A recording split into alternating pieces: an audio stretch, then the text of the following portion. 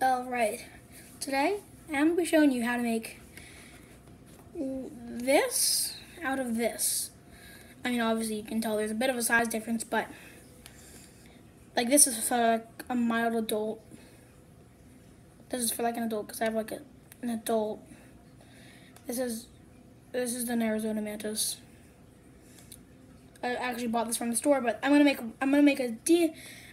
one fresh from this little container. I'm gonna walk you along the process and hopefully it'll work.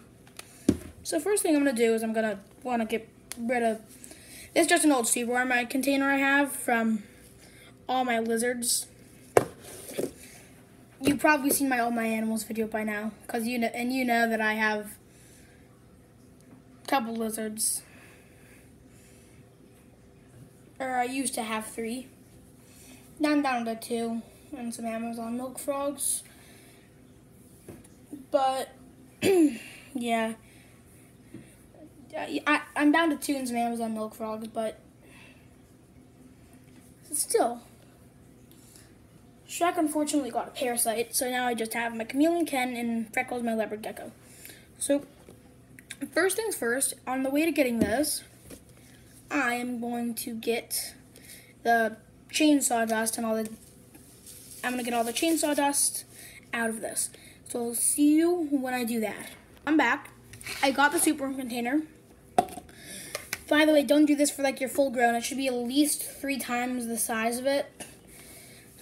It should be at least 3 times the size, 3 times tall as your praying mantis is long, and twice as wide as your praying mantis is long. So remember, this is for a baby.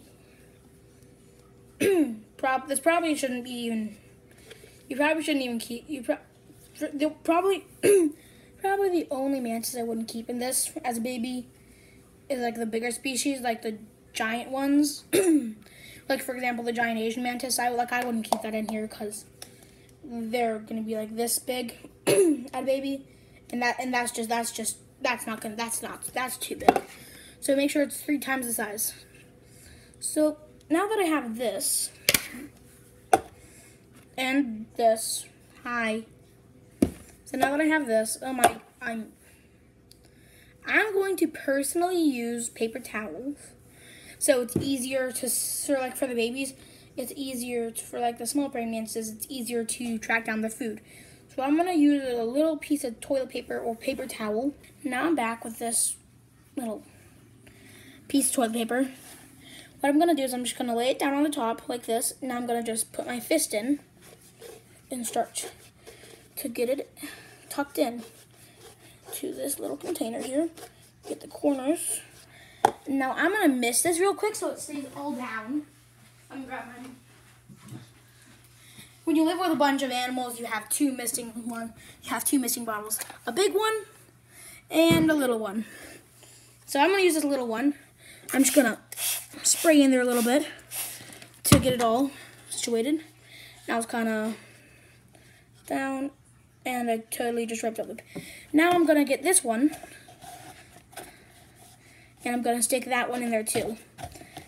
Now I have a little something kind of looking like this, holding humidity really well. And now I have this little paper towel piece right here. And now I'm going to get a stick and some fake plant. Believe me, I have a lot of fake plants, just trust me on this one. But this is pretty much your substrate layer. And before you get your praying mantis in here, make sure that it dries for the most part, because you don't want to like drenched when you get your praying mantis in there. But I'm going to take some of this and I'm just going to wipe down the sides.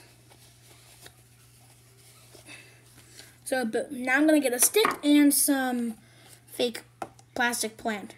I'm sorry I didn't get to film it, but now we have 2 praying mantises. This is Mandy. So Mandy is in here. That's Mandy. Everything's set up the same except it didn't cut out the top, and I'm using coconut fiber. And I did change out this cage because I made a mistake cutting the top. And then we have Macy in this one. Looks like Macy actually just caught a fly. Fruit fly. And I just fed Mandy. I actually just got her. And actually, you know my pet green and old Shrek? Well, we have him back. What happened was when we tried to release him, he was gone for the first couple of days, but he kept coming back. So I just got a box, and yeah. We didn't get the chance to clean out his enclosure, but I just got a box, put him in, and now he's back in. And I think he likes it. He's getting fed crickets on a regular basis, and I think he's doing pretty good. He has water, he has sleeping spots, he has free UVB. As a matter of fact, it's actually really bad weather. It was really bad weather. It was bad weather this morning. It was raining, and now it's like beautiful blue skies. I don't know, it's great. But that's just how Texas works. 1 second, it's completely miserable. The next, it's beautiful. That's just how Texas summer is. But yeah, I think that's gonna be all. So yeah, I'll report to you. I'll probably have this video posted by the time this is done. But yeah, so I think that's gonna be it. I'm pretty satisfied. I got 2 mantises. Macy is in the big one, and then Mandy's in the small one. You know a big case of irony? Macy is smaller and in the biggest one, and Mandy is bigger and in the smaller one. By the way, it's all good because she's still not big. But actually, as a matter of fact, do you want to see something? Oh, hey, Freckles. Hey, bud. He wants to get fed. I'll put in some clips of that at the end. But you know something? One of my superworms decided to pupate. So yeah, I'm gonna go get the tweezers. Hey, buddy. Aw, he's so cute. I'm gonna go get the tweezers to feed him. Alrighty. Well, you are going to get fed. Oh my God, you're so cute. And actually, I'm going to give him another one. It's actually, oh, he fell on the table already. Oh, you cannot escape. Get all that stuff off him. Get all the chainsaw dust. Let's put him down, and the beast will rise. 3. Oh, is he not going to eat it? Oh, it got underneath the mat. Are you kidding me? All right, that's going to be fun to clean up. There's probably like 20 underneath the mat, I'm not going to lie. We have so many underneath the mat. Oh, you can't escape. You cannot escape. Oh my God, I got so many there. Alrighty, so you get fed. Oh yeah, did you see it? Boom. Living life with lizards is also known as living life a little bit to the least. Alrighty. I got 2 in there. Gonna put 1 down. Got him. Now, buddy, you ready for the second? Oh, okay. You ready for the second one? Oh, that one got into his hide. I'll get it later. Oh, pupation 1. That's pretty special. Now I'm pupating. In about a week or so, I am going to... Oh, check it out. This one just molted.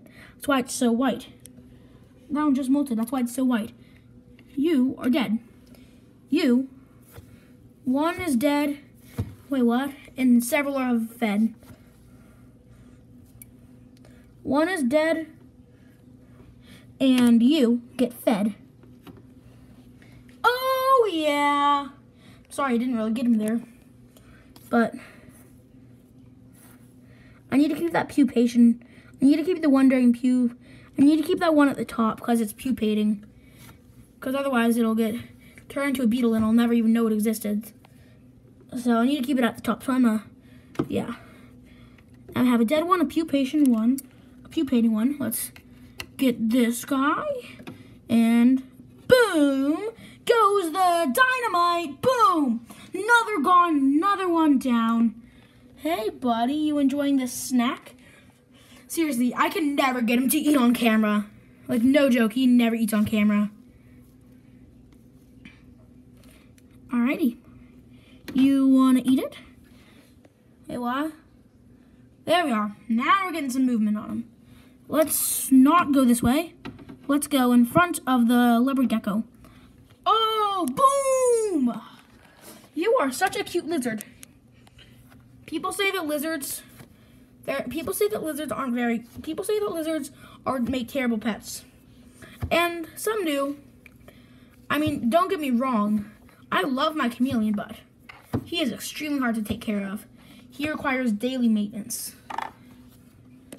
I mean, I love my chameleon, like I said, but he's extremely hard to take care of. So, yeah, that's one of the downsides. Where the heck are these super worms? Oh.